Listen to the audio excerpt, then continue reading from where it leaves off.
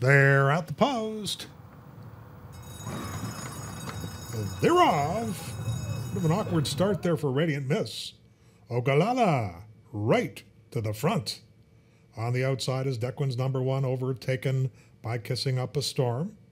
And to the far outside is Dan's DD, who takes over third. Dequin's number 1 is back in fourth now, and Radiant Miss is in the 5th position. Then we have No Finesse and Sister Dini's toward the rail. Arctic Bid, second to last, and on my way to the top trails. And well off the rail is Ogallala, and slipping through on her inside is Kissing Up a Storm. And those two white blinkered fillies go at it as they run through the turn. Ogallala on the outside by a neck, coming right back is Kissing Up a Storm. And they're locked in a heated duel as they come to the top of the stretch. Declan's number 1's in that green cap, advanced to third.